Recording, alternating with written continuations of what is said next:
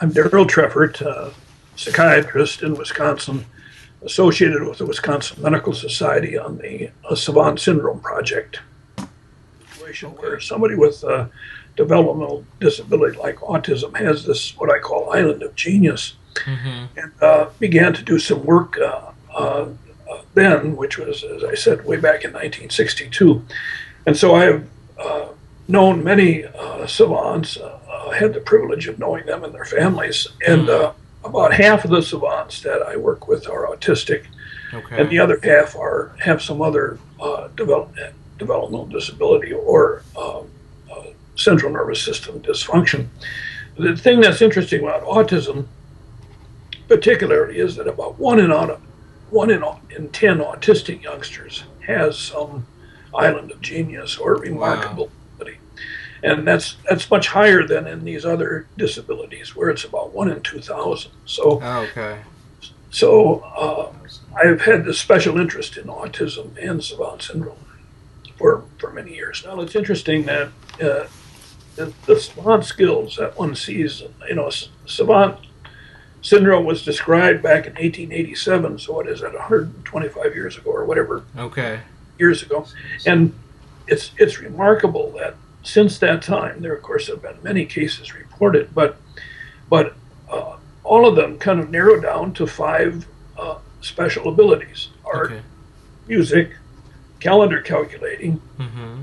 I call lightning calculating, or ability in math, and visual spatial skills.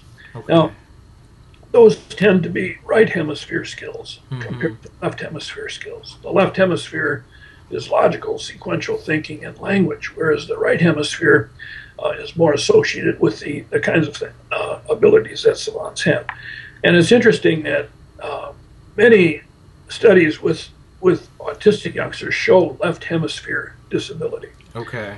And so it's not surprising then that you'd see savant syndrome more often in autism that already has a left hemisphere dysfunction Okay. compared to these other disabilities.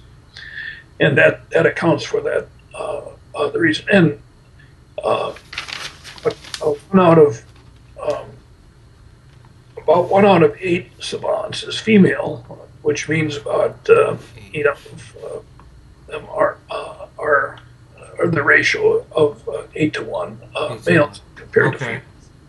Hmm. And that has to do also with left hemisphere uh, dysfunction.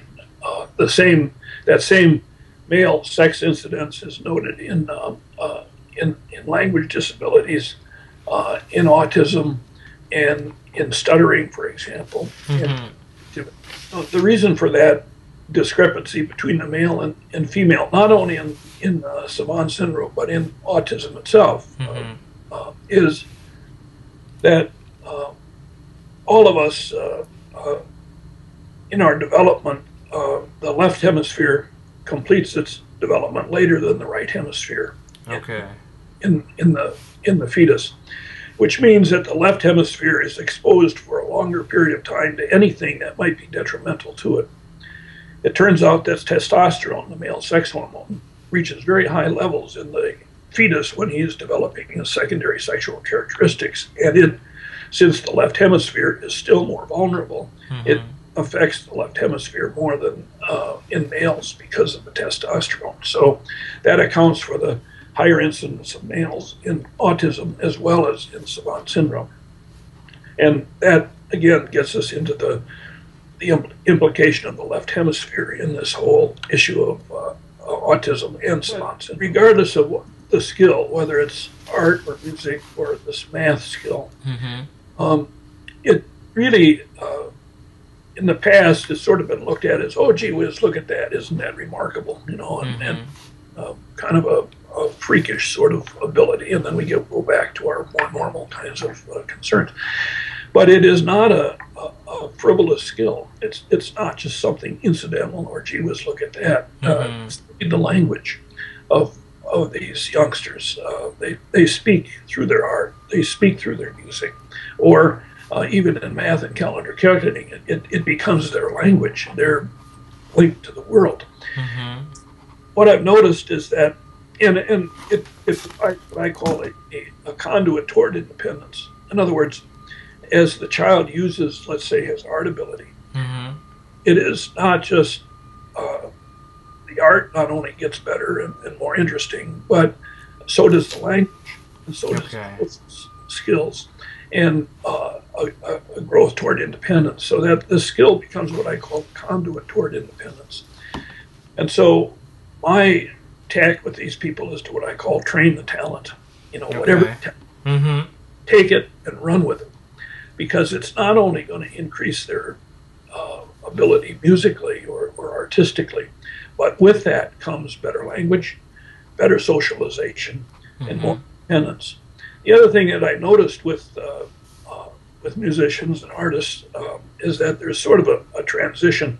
I've had the opportunity to follow some of these people now for 20 or 25 years, and Yeah. so and there's kind of an interesting transition that occurs, because many times with musicians, let's say musical savant, they start by being able to replicate a piece that they've heard.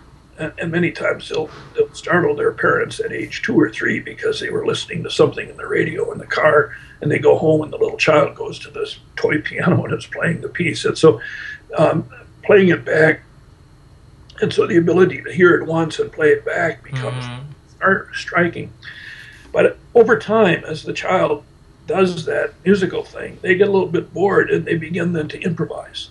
And not Mm-hmm. just play back what they've heard, but they begin to improvise. And then finally, over time, they actually begin to create something new.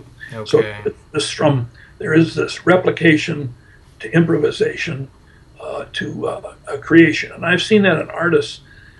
Stephen Wilshire, for example, who's the autistic lad who can fly above a city for 20 minutes and then spend the next 3 days drawing it Yeah. I've read window by about it. window and brick by. Mm-hmm. Um, he a couple of years ago he did this over in New York City, Mm-hmm.